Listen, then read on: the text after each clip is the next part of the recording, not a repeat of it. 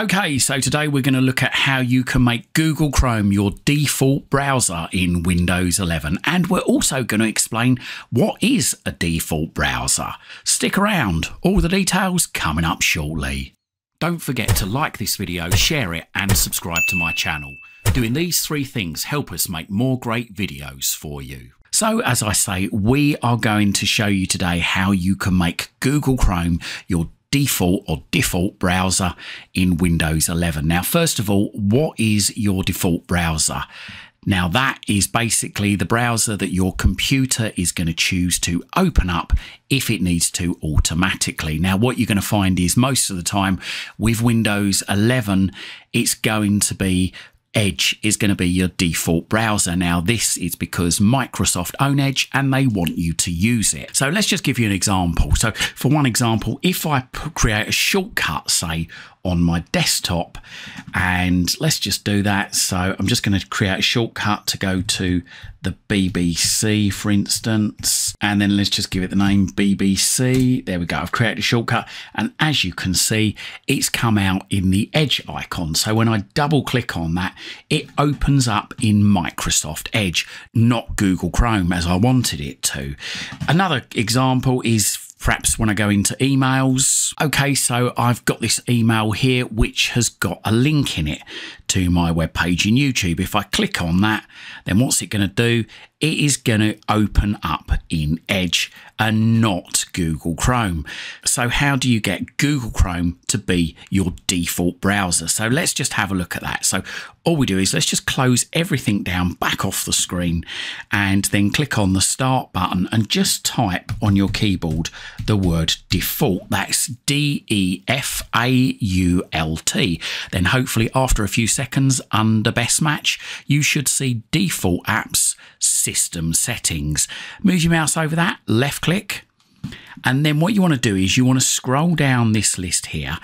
Now wait a few minutes because it does change. It is building up this list. So scroll down until you see Google Chrome. If you don't see Google Chrome, now normally it's in alphabetical order. If you don't see it, then scroll back up to the top again and scroll back down. Like I say, it does sometimes take a few seconds to build up this list. Click on Google Chrome, and up the top here, you've got this option, make Google Chrome your default browser.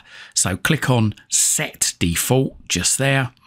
Close this down, and as you can see now, that icon I made called the BBC there has changed colour. It's changed into a Google Chrome icon.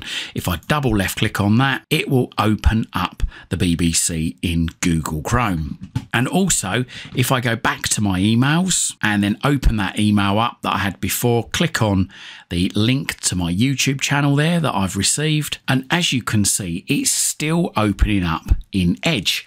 But we've got at the top here links from Outlook open in Edge, so you can see your email without switching apps. So we've got two options here. Use Edge. So if you're happy to continue using Edge for your links in emails, then click on that. Or if you're not happy, you want to use another browser such as Chrome, go to manage my settings, left click once on that, and here it gives us the option. So it says links from Outlook open in Microsoft Edge, so you can see your email without switching apps.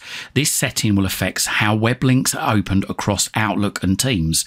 You can also change this setting anytime within Outlook or Teams, and then you've got a little learn how there, so you can click on that and a page comes up, and there you go. It tells you how you can manage them. So if you wanted to open up links now in Google Chrome from Outlook or Teams, then you can click on this little circle just to the left of use system default, and in brackets it'll have their Google Chrome if that's your system default, or Firefox, or whatever your default is. Click on that and then click on confirm, and there.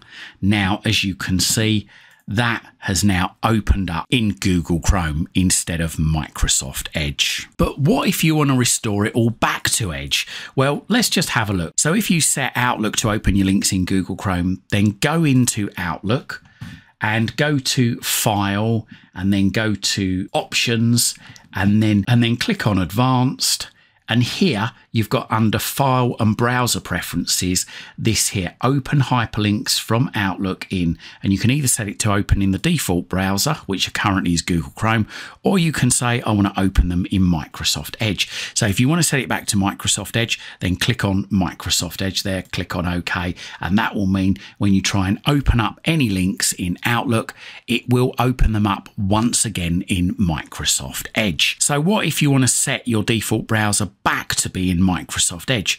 So just go back to the start button down there and then just type default once again, and then click on default apps, system settings under best match. Then what you need to do is wait for this list to build up, scroll down, and you're looking for Microsoft Edge. Now it might take a while to come up. There it is, Microsoft Edge. Click on that and just click at the top there where it's got set default, and that would have restored your browser back to Microsoft Edge. So there you go. I hope this video helped, and if it did, consider hitting that thanks button and making a donation to this channel. Or if you can't do that, have a look in the description down below. We've got some great links down there for you, including links to my Amazon shop, which has got all the things I love currently in Amazon. There's links to VPNs, Fire TV sticks, Fire TV cubes, and Firestick accessories.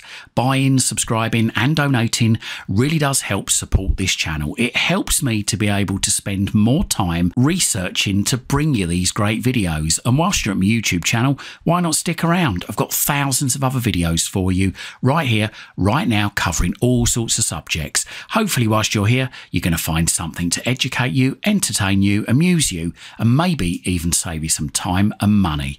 And if whilst you're here, you see a video that you think your friends, your family, or your work colleagues might like to see, then please don't forget to share these videos on your social media timelines. Check me out on X, I'm at CWTEK. Also check out my website, that's cwtek.co.uk. Thanks for watching, and speak to you again soon.